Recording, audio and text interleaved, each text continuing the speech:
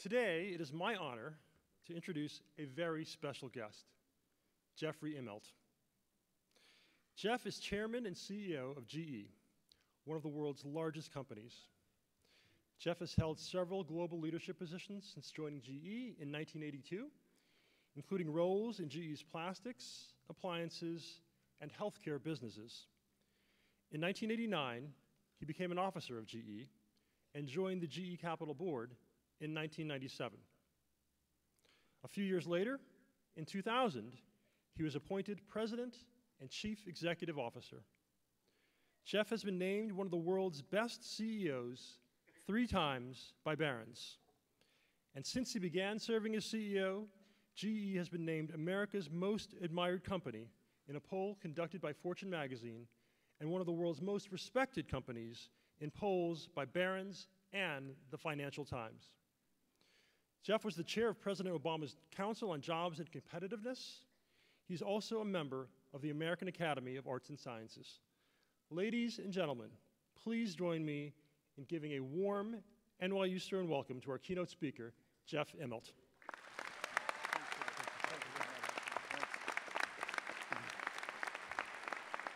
Good afternoon. Thank you, Peter. It's great to be here in the Garden on a day you'll always remember. My thanks to all of the NYU leadership and Stern faculty, and because of you, I'll get a chance to perform live at Madison Square Garden, or at least as close as I'll ever get. You probably know that Dean Henry just agreed to join the GE board, so that makes him my boss. It doesn't concern me in the least because I've learned how to handle my superiors. Peter, is there anything you'd like before I get started here today? A pillow or a glass of water, anything at all? You know, you've earned a business degree from as fine as they come. 32 of you served in the U.S. military, and thanks for that service.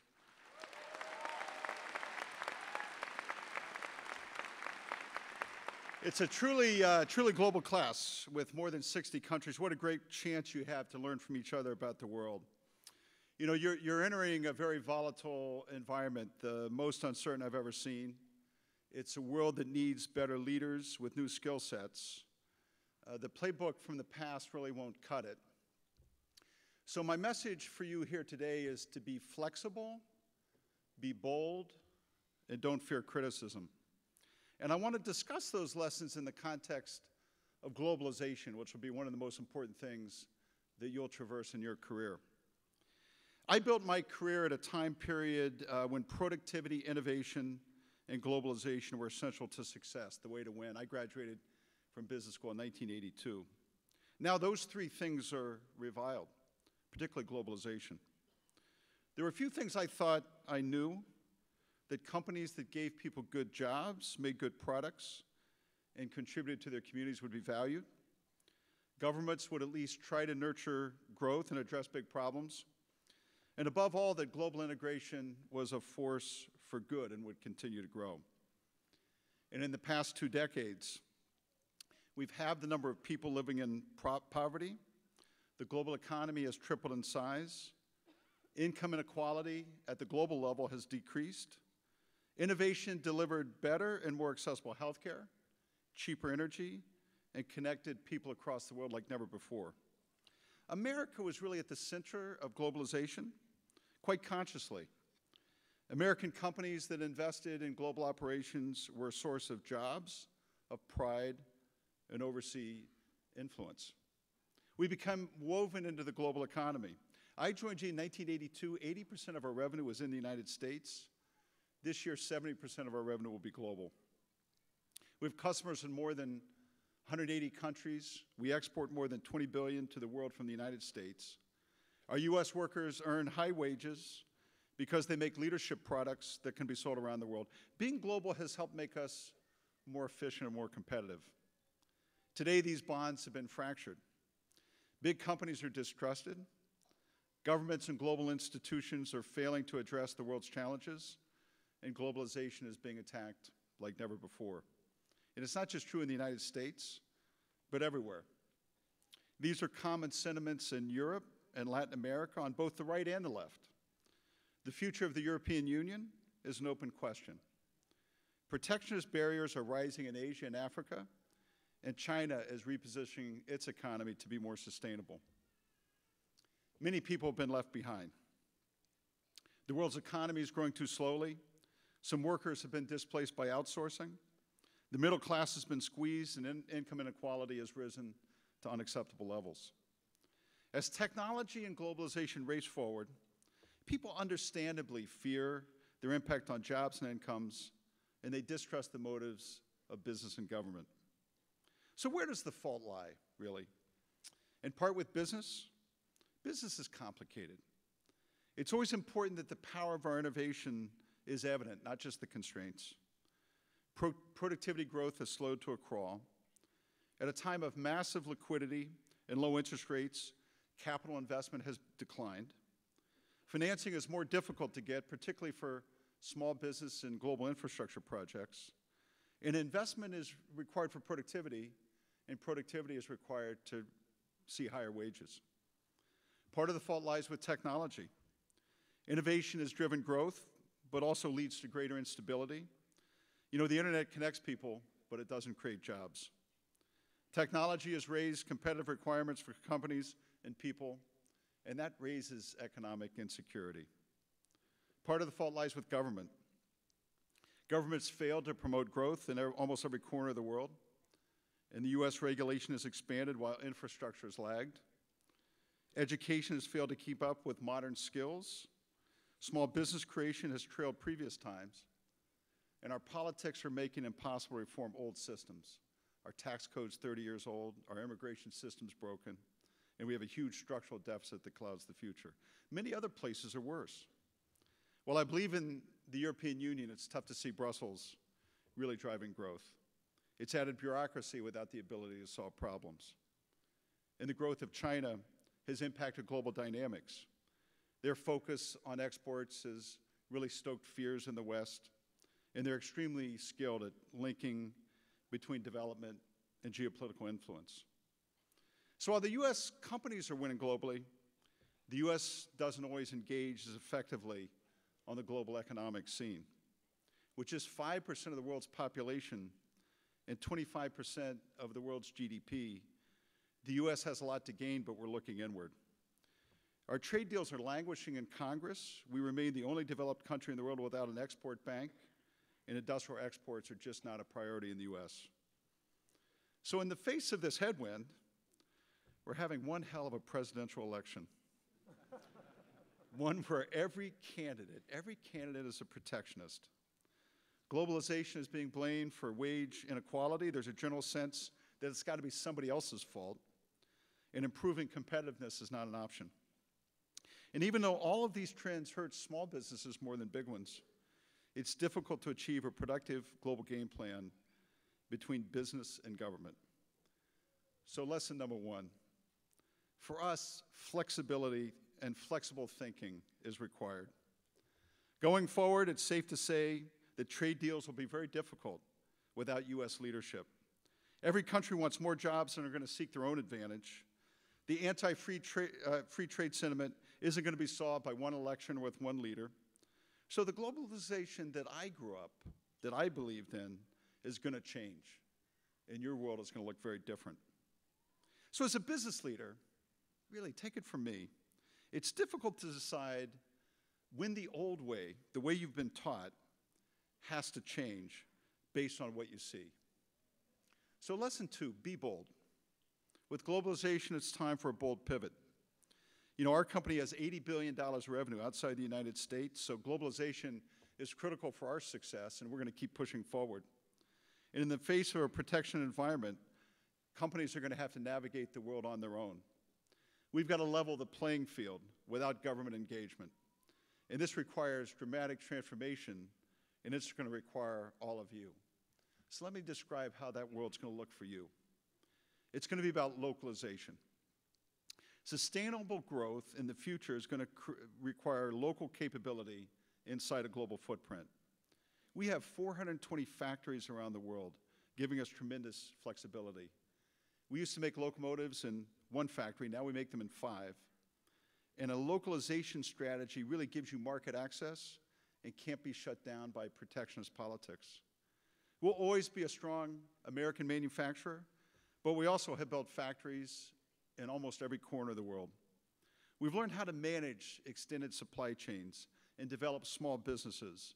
For every GE job, there's 8 in the supply chain. We're not pursuing low wages. We're using manufacturing as a way to open markets. So we'll produce in the US for the US, but our exports may decline.